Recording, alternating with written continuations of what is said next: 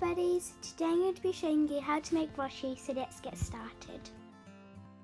So you'll need 2 cups of flour, 3 tablespoons of oil, 1 cup of warm water and half a teaspoon of salt. Now pour your flour into a bowl and make a little dip. Making a little dip is where you're going to add in your oil and your salt.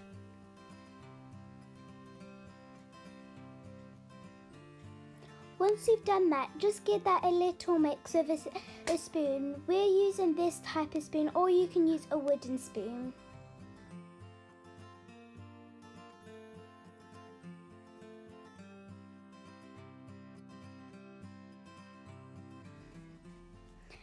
Once you've finished mixing it, get your warm water ready and start to pour it into your flour.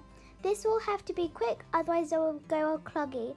But be careful, only add a little bit at a time, because if you add in the whole cup, it can be too wet. If you're adding a bit at a time, mix it, and then you'll see if it's too dry or too wet, and you just carry on until you get to the perfect dough. Make sure you mix it very well though, otherwise you're not sure if it's too dry or too wet. So it can be quite hard. Now once you've done that, use your fingers to scrape off the spoon. You may think this will be very messy, but it won't. If you've done it the right measurements, you can use your hands. It looks a bit messy, but once you've kneaded it all in, it'll all come into one whole dough. Just to let you know, when I did it, I used 2 tablespoons of oil. But I recommend that you use 3 tablespoons of oil because the dough is slightly harder. If you use 3 tablespoons of oil, it'll be a lot softer, and I'm using olive oil. So once you think your dough is there and it's a bit harder to use a spoon, just use your hands. Just put it on a clean surface and just start to knead it. And I use 2 tablespoons of olive oil, but I recommend you use 3 tablespoons because then it is a lot softer. Your hands might get full of dough, but once you've kneaded it well, it'll all come off. Make sure you use all the flour from your bowl so that you're not wasting anything.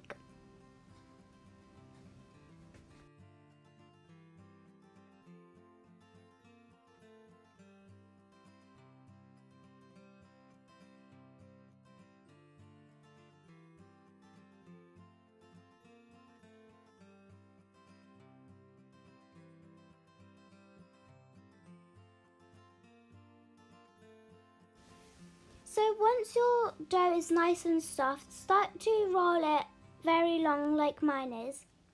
Also, if you want to find something that goes really well with Roshi, look in the description below and I've got a really nice recipe which is called Mashuni. This is a traditional Maldivian just a type of food that we have. Now cut it with a knife half and then just roll it out again, and then you can cut it into little dough balls.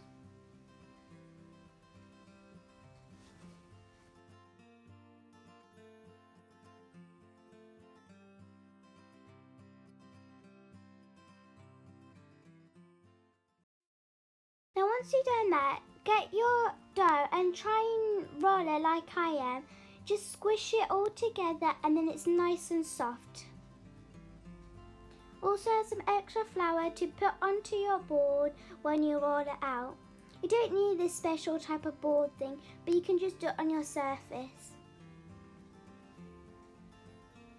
When you're rolling it, flatten it down first and then roll it twice. When I mean that, roll it 2 times and then flip it over, then 2 times and flip it over until you get the size you desire.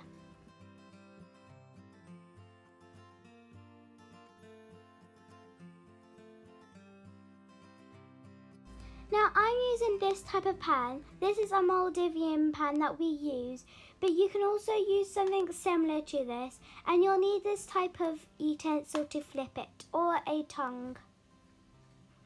Now once it's warm, put your Roshi on. I've got it on medium heat.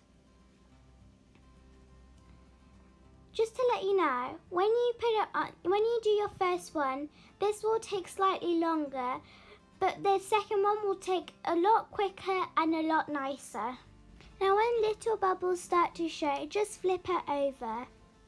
Right, this is the second one, and you can see how much it's bubbling up. That means it's good and the bubbles will cook it. Also, put it in a nice pot so you can keep it warm with a plate on top and the lid. But if you don't have a lid, just put a cloth on top.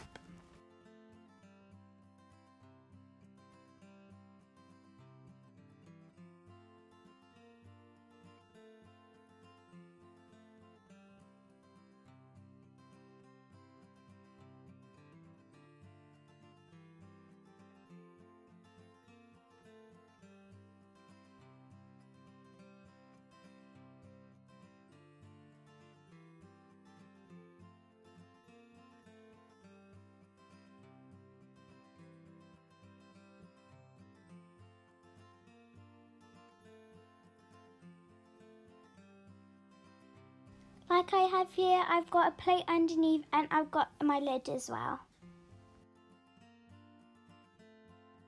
Hope you enjoy this. Please look at my other video where you can find how to make Mashuni and it's a perfect match.